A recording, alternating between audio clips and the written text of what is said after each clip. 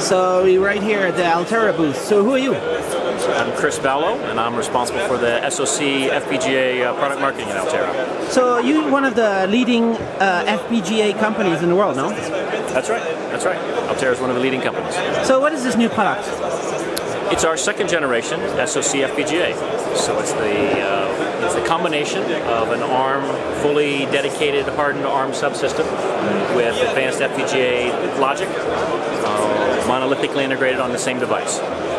So this is a 20 nanometer, and you are shipping now. This is a new announcement? That's right. So we just announced, I believe today the announcement went out, that we're now shipping our second generation SoC FPGA at 20 nanometers. So the first generation was also a Cortex-A9, right? It was a dual-core Cortex-A9, that's right, built at 28 nanometers. And now is it still a dual-core?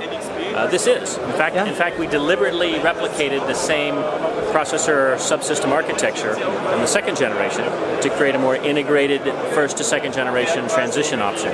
So it's all the software is kind of like pin-to-pin compatible? It is, I wouldn't call it object code compatible, but the structure of it is fundamentally the same, because it's the same dual-core A9, virtually the same peripheral set. We made some enhancements to security, added a couple of peripherals. So there's a couple of very minor differences, but from an application layer, it's essentially identical. So what kind of enhancement in security are you doing?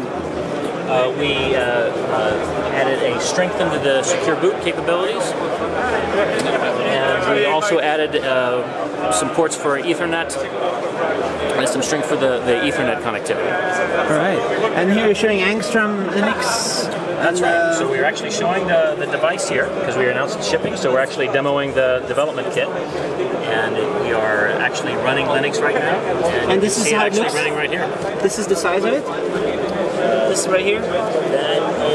This is a partner. So they actually are using. This is a partner's development kit. It's the Altera Arria 10 SoC development kit. So this SoC right here has ARM. They come in different densities and different packages. So you'll see a different package between these two development kits. So there's in the SoC there's a little bit ARM, but there's a kind of like a massive FPGA, no? That's right. It is a combination of the processor and the FPGA.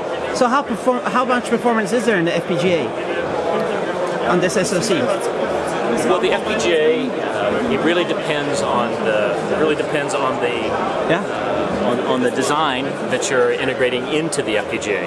Because remember, it's really meant to be essentially FPGA is a kind of an on-demand ASIC. So it's a software-programmed ASIC. And so people can do stuff like this.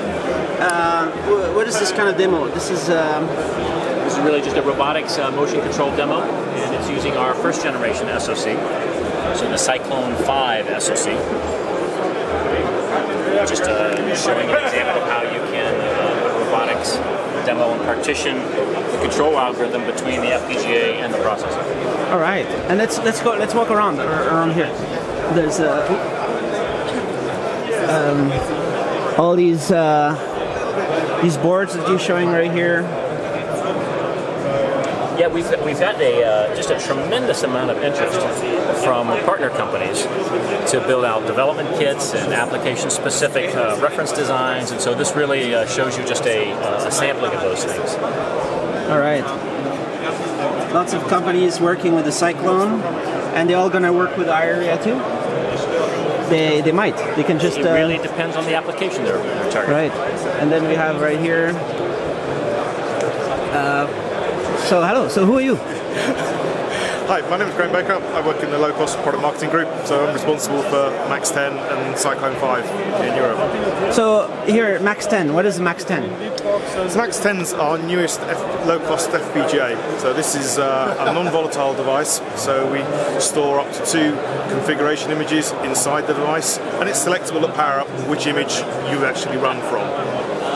So it's a entry level. It's kind of like an entry level FPGA ARM solution, or this is an entry level FPGA. There's no ARM hard IP core as we have in the Cyclone and Arria families today. Only FPGA. Yeah. So this is just a pure FPGA. And so how does it work, and what can people do with this? Okay, so some of the key differences about Max 10 as I mentioned, it's a monolithic die, so it has onboard flash memory, but we're trying to solve different problems to what we've done before with FPGAs. So we have integrated analog to digital converters, for instance, on the die.